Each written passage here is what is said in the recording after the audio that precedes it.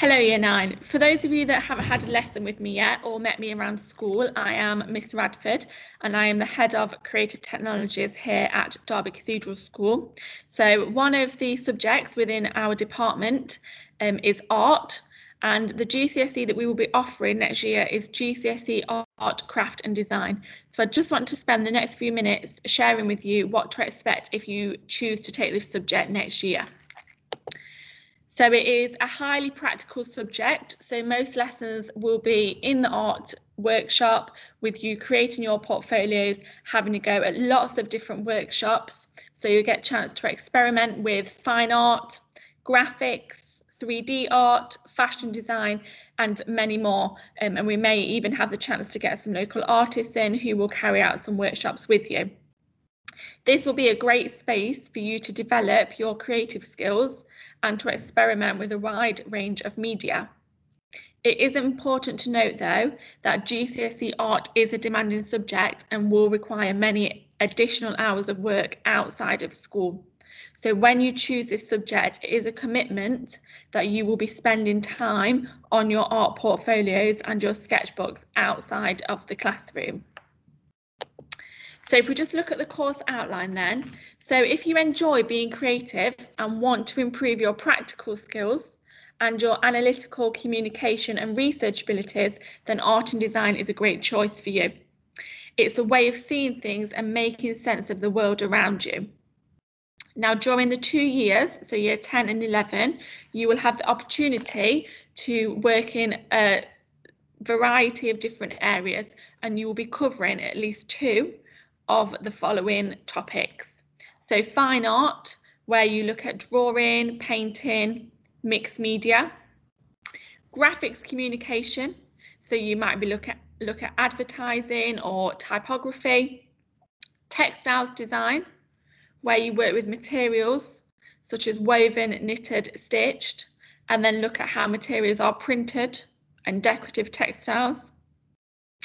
3-dimensional design, so looking at sculptures, ceramics. So in our new build, it's very exciting because we will have a pottery room with a kiln in it. So we will be able to offer you the chance to work with ceramics, look at product design and jewellery design, and then finally a chance to look at some photography. So it really is a very broad GCSE that hopefully will match everybody's creative ability and will be able to cover some area of interest if you choose this subject as your GCSE. So you will be assessed on 2 different areas. So you must complete both components. Component 1 is your portfolio. So this will be your sketchbook of evidence, which you will start in year 10. And as you progress through year 10, you will collect lots of different research, lots of different materials, and this will all go into your portfolio of work. This will make up 60% of your final GCSE grade. The other 40% of the grade will come from an externally set assignment. So this will be set by the exam board, and the exam board will send us 7 different themes, and you will choose which theme you want to follow. And you will have a 10-hour exam in school. So you will have 10 hours off timetable in the workshop where you will get to create your final piece of work, which will make up that 40% of your final GCSE grade. I'm just going to share with you some example themes then, which usually are quite broad, so you are able to match them to the media that you want to work with.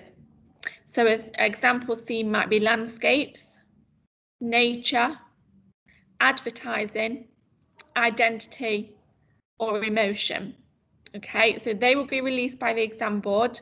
You will be able to review all of them and decide which one is best for you to take into your final exam.